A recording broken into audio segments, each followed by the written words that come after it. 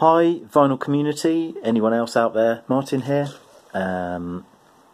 Richard McCook did a thread and I'd like to respond to it. It was some 90s albums, sort of on a theme from his Island of Vinylia.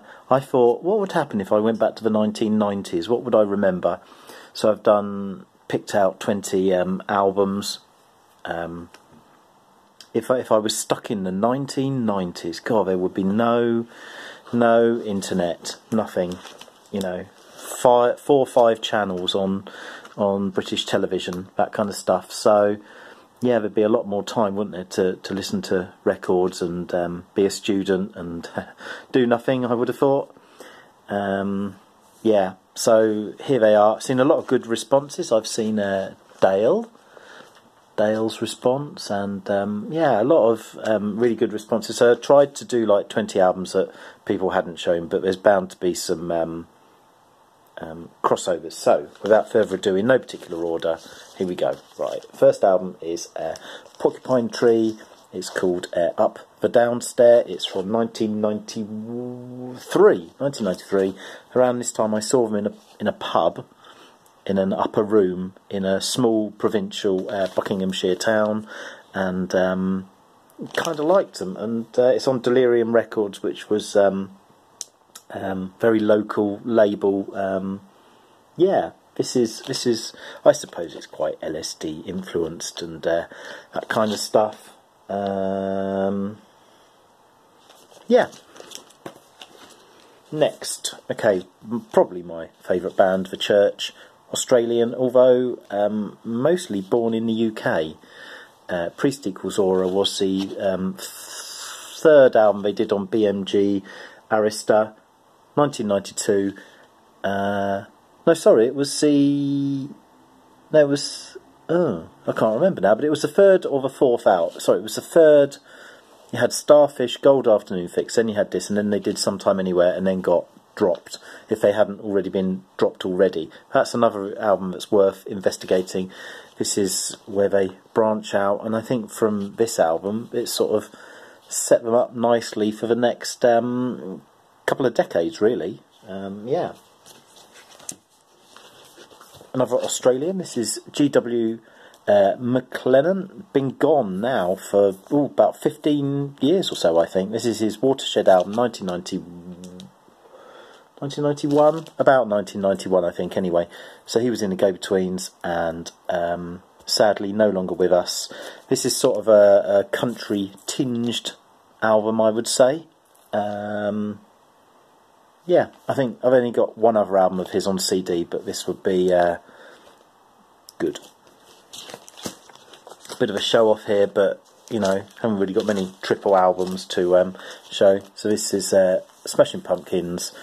And unfortunately I ripped it in the corner down there accidentally, so it's not worth near as much as it probably would be.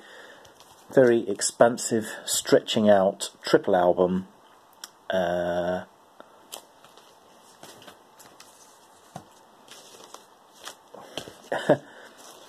Lenny Kravitz, Mama Said, someone else. The first album a lot of people were really into. I think that was 89. I'm not sure, but this is from 1991. Lots of hits on here, but I think this is a really solid album. All the tracks, or pretty much, you know, all the tracks. Yeah, it's a bit old, a bit of an old hippie, I suppose, but yeah, I don't think he ever really touched this again. Uncle Tupelo, 2 single albums put together, so maybe a bit of a cheat, but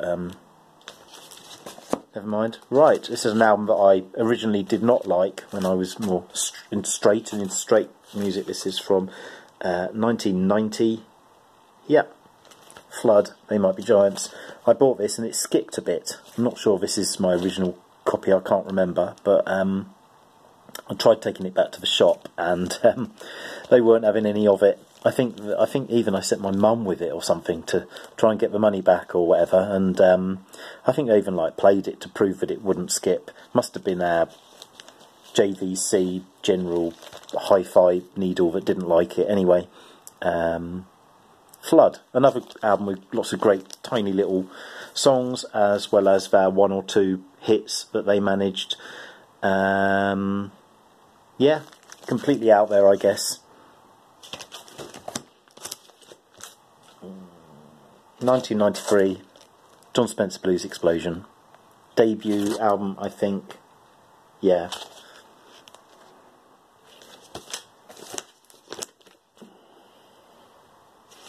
...1991, they're all early 90s at the moment. KLF, White Room. I did sort of think about putting Chill Out in there, but I've put that in other lists before, so this is just a great album. And then they did a film, didn't they? And it didn't come out, and that was sort of, yeah. And then they burnt some money, and yeah.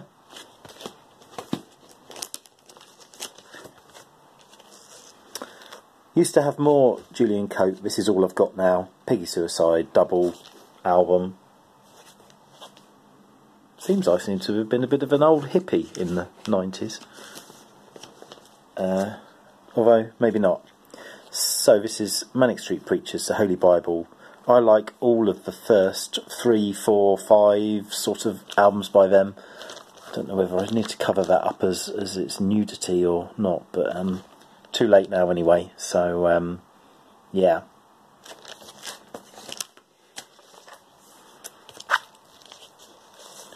Beastie Boys, Check Your Head. That was their 3rd album, I think, double album.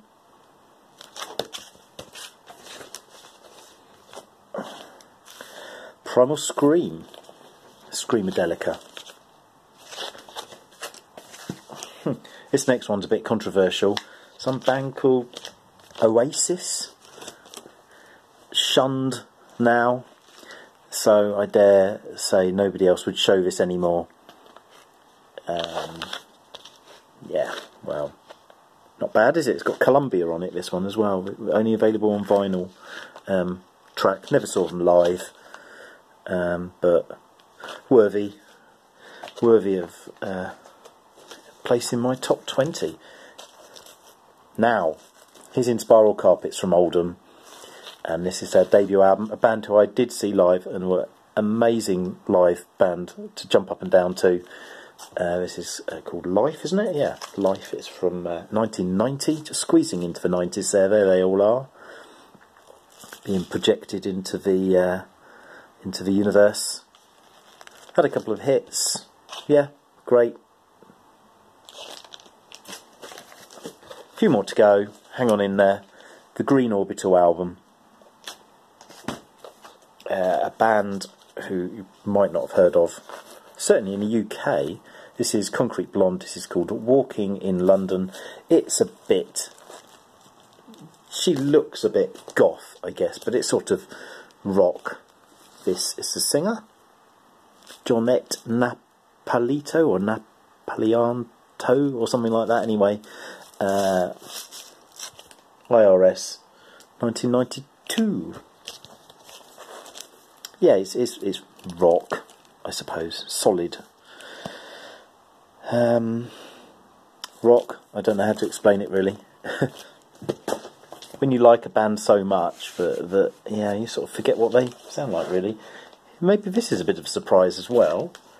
You used to have to cover this up. I can't show the back because it's got some toe sucking. This is Madonna Erotica, and I went back to this and I thought this is a really good album. Yeah, she covers quite a lot on here. Towards the end of it, she goes a bit jazzy, a bit rappy. There's a lot of hits on it, a lot of really good singles she did. Rain, Deeper and Deeper, Erotica. Yeah, this is a really good... It's on a double vinyl, but this is a really good album. So this was after Like a Prayer, wasn't it? And then before Bedtime Stories, 1992, yeah. So after this, she sort of wavered her success. I don't know. She sort of, yeah. Of course, she recovered. She did like Ray of Light and the other big one that I haven't got on record called the one with Caught Up. hung up on it. Anyway, I'm going to do a Madonna video sometime. I need to find her last 4 CDs on CD, cheap, listen to them, and then add it to the rest of my Madonna stuff. And 2 more to go. Maybe another surprise. I put in Enya Shepherd Moons. 91? Yeah, 91. And last but not least, I did think about Pulp Fiction, but this is about 90s culture, and not all the tracks are 90s, but some of them are. Trainspotting. So that's my top 20. Hope you enjoyed it, and thanks for watching.